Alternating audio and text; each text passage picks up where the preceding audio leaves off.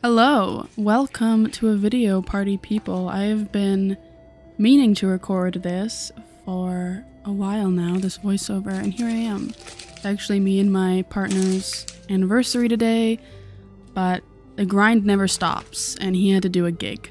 So here I am, recording a little voiceover. There's Tiggy, look how cute. So I'm dyeing some paper with coffee, one of my all-time favorite things to do. It's just such a fun activity to get down and dirty in that gross water, and putting paper in the oven feels like a crime. So I kind of feel a little evil, but it's safe, I promise. I didn't burn down my house. Now I'm painting a little stand for a figurine. If you didn't read the title, I'm doing a little D&D setup. I did this several weeks ago, and I still haven't played D&D ever, so that's fun. Me and my friends were going to, but some unseen for events happened. Perhaps we still will, but I still wanted to make this video and show off the stuff that I did. It was a lot of fun. I learned a lot about making figurines and miniatures. First thing I learned is it takes a lot of time and patience, and I rush things a lot. I think I could have learned to slow down a little bit and take my time. This is the third thing I've ever sculpted with Sculpey. Fun little fact. I haven't done it for literal years.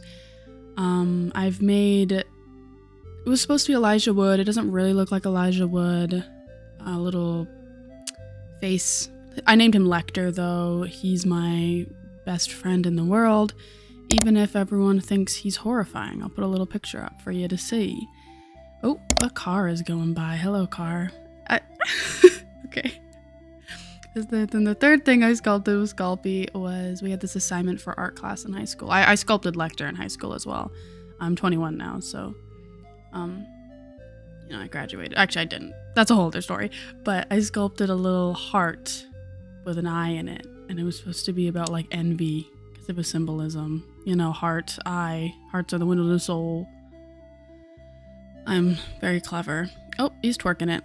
So, yeah, I really love using Sculpey, and I really love the way it dries, because it dries almost slightly, I don't know, it's not like translucent, but it's weird. I don't know how to describe it, but I really like it. I'd like to do more clay work.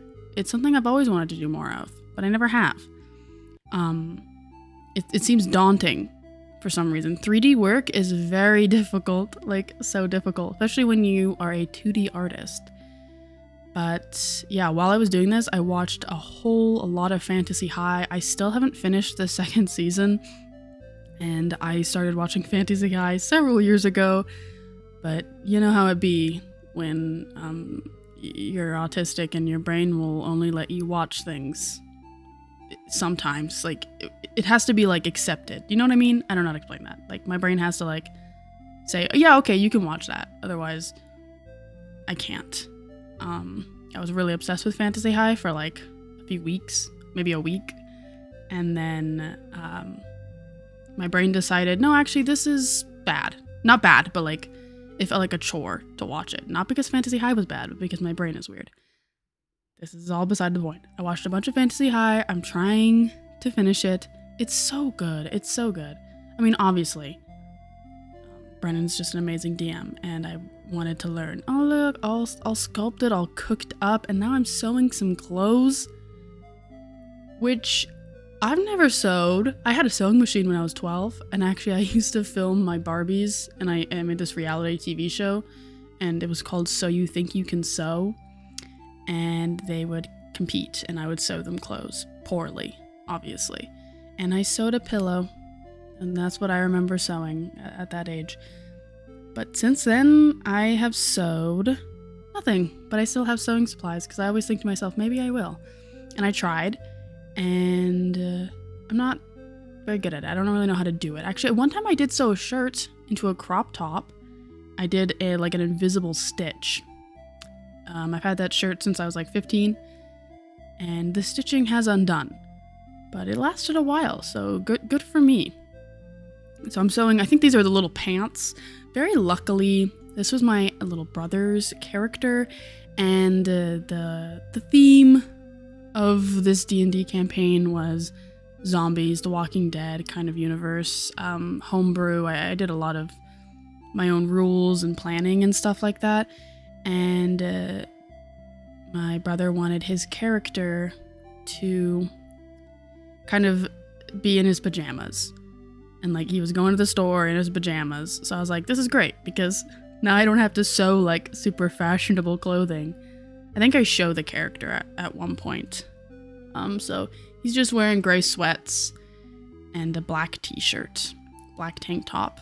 So a wife pleaser, as I hear they're calling them nowadays, instead of the opposite. This is me trying to draw on the shoes, because once I put the pants on, I realized, oh crap, he has to have white shoes. This is a Crayola water-based marker. It did not work, obviously. I should say the Crayola water-based marker, it's like, I have it right here. It's supposed to be able to bold and bright is what it's called, and you should be able to use it on black paper. Nick, actually my younger brother, bought me these markers. Yeah. Oh, there he is. Look at that. The little ginger character. So this is me cutting socks that I don't like. I don't like these socks because they have beautiful embroidery on them, like designs you see, Starry Night, but they unfortunately have little string in them. You know when like socks have a design and they have a bunch of string? What's with that? I don't like it. My feet don't like it, more specifically. So I never wore them, so I thought, this is perfect. I have scrap fabric. And these paintbrushes, oh, what a dream. They're so thin and tiny. And this is me trying to figure out how to paint ginger hair. I'm clearly not very good at it. This is a cake that I made. Ugh. I don't eat eggs, so we tried to make a cake without eggs. We replaced it with vinegar and baking soda, because apparently that can make an egg replacer. The cake tasted just so strongly of vinegar and baking soda, it was unedible. It would trick you. Some parts of the cake tasted phenomenal, but other parts, outlandishly bad. This is me putting magnets on so the little shelves of the store will not fall. This is a store, by the way. Don't think I said that. And yeah, look at that. I used some Calico Critter stuff that I have because I thought, look how perfect it is. I also made this little paper bag, and I used a little Calico Critter as a little guy. And yeah, that's the whole shop. I hope you enjoyed the video. Thank you very much for watching. You're very cool. Bye.